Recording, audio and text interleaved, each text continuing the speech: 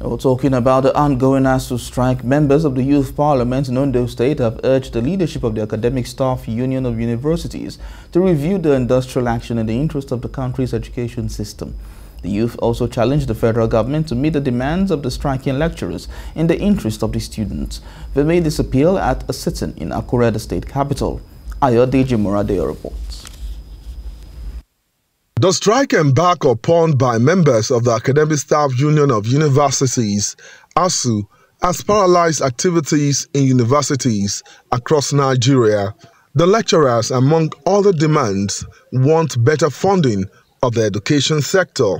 This issue and many others came up for discussion at a sitting of the Ondo State Youth Parliament in Akure, the state capital. The youth want both parties in the industrial dispute to shift ground in the interest of the students. The Speaker of the Parliament, Smith Ikumakpayi, said the strike has crippled academic activities in the universities. ASUU and the federal government that they should come together, they should sit down and have a roundtable discussion on how to find a lasting solution to the demands of ASUU.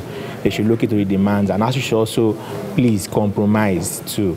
They might not get all what they want for the interest of the average student at home that's at the receiving end of their action. Starting to look like a prevalent thing in Nigeria surrounding our educational system, where the government have to force lecturers, teachers to go on strike, affecting the education of those youth. It's really quite unfortunate, and we can only still continue to plead and look up to the government to find a way around. The young parliamentarians also urge youth to take charge of the political space.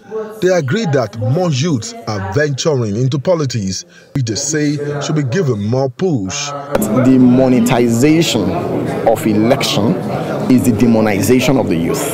It forces the youth to the corner and ensures that they look for every means possible, especially those interested in the act of governance or leadership. A workable policy that will be able to elevate, the standard of living of young people in this community. And I think that demography, young people, is a very critical segment of our society that we cannot afford.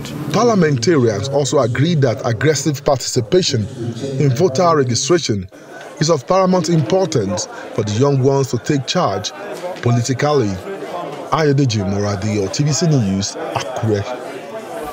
The appointment of Professor Adebayo Bamire as the new Vice-Chancellor of the Obafemi Awolowo University Ile-Ife has been greeted with protest by some Ife indigents who want an indigent be appointed into the office for the first time in 61 years. The protesters vowed to continue the protest until their demands are met. Professor Adebayo Bamire, the current Vice-Chancellor Academics, is an indigent of Oyo in Odoti, local government area of Osun State. Our correspondent Rafi Hamid reports. Obafemi Awolowo University, OAU, Ile-Ife, was established in 1961. It has had 11 vice-chancellors, and the tenure of the incumbent, Professor Iyitoke Ogunbodede, ends on the 7th of June this year. In line with tradition, 16 persons applied to take up the job, and after necessary steps were taken, the Pro-Chancellor and Chairman of Council of the University, Owele Oscar Udoji, announced Professor Adebayo Bamire as the new Vice-Chancellor.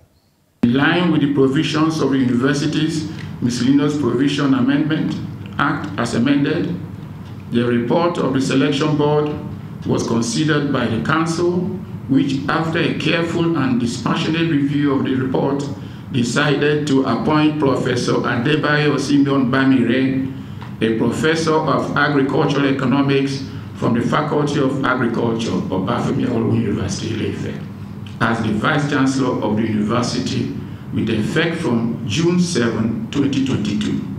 But this was immediately greeted with protest by some people, especially the indigents of the town. They said an indigent of the town among the contestants must be picked as the successor to Professor Iyitoke Ogunbodede. The protest continued on Friday as they shut the entrance gate, preventing movement of vehicles in and out of the university. Carrying placards with various inscriptions, the protesters vowed not to allow academic activities take place. I have been lenient with OAU community for 61 years. We own this land. Our fathers gave this land. this soil is ours. If we cannot produce a substantive vice chancellor for 61 years, we have failed. So what we are clamoring for is that for the period of 5 years, just a single term, test Ife. We have somebody that can do it. Yesterday we are here just briefly, but today we are here. Monday, Tuesday, Wednesday, Thursday, Friday we'll be here. We want to show them that we actually mean business them around. We are not saying Ile-Ife. We are saying Ife, federal constituency, after 61 years. This is the 12th VC that we appoint. We are going to fight it to the last call. We are not saying it's not appoint Bamire. Bamire should go back to the team and become his VC. The new Vice Chancellor is the current Deputy Vice Chancellor Academics of the institution and is expected to resume his new office on the 7th of June this year. Rafiu Hamid, TVC News, Ile-Ife, Osun State. And that's it on the news this hour. Thank you very much for watching.